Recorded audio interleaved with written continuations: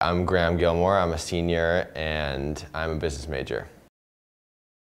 I actually got into making kombucha my sophomore year. I had all these stomach problems, my stomach hurt all the time, and my friend told me to get into fermented foods, start making them myself, and I started making kombucha in my dorm room.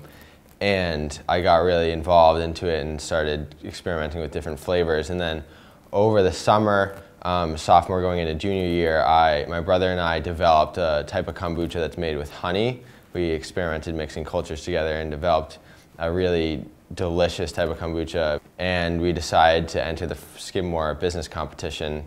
And so I entered it and ended up writing a business plan for the first time and going through all that, which was a crazy process. I got a mentor who helped me bring my business from ground zero all the way up.